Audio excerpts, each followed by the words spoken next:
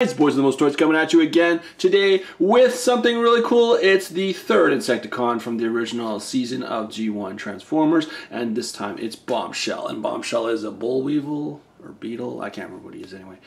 He comes with this nice little gun here. You can see he is like his friend Shrapnel. He is a big brick.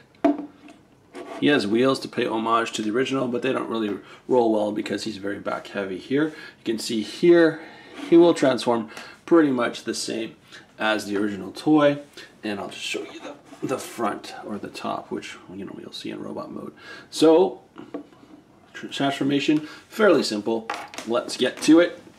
First thing we want to do, of course, is rotate him around, and we want to take what will become the forearms in robot mode out of the way. I'm going to separate these legs and move them at about a 45-degree angle so that they will clear the waist plate, turn them around. Oops, we just lost his toe. That's why we have to make sure we have enough clearance so the toe doesn't pop off there. We want to push down on these ratchet joints so that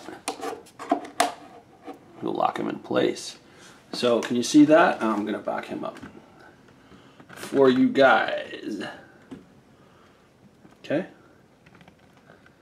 So you can see, like the original toy, he's almost done already. You want to pull out the insect arms to the side or up a bit. Rotate them however you like. And then you want to take this whole head assembly of the beetle mode, pull it down again, and then you're going to take the robot head here and just turn it around to face the audience. And that is about it. So you can see here, lots of posability, lots of ratchet and ball joints. This guy's fairly sturdy, and I have to say I didn't own this one as a child, but he may be the favorite one that I've done out of Lego so far. So he does have my old school hands using, what's the word? Those little spiky pieces, and you can just slide his gun there and close his hand up, maybe. There you go. So all in all, I'm very happy with this guy.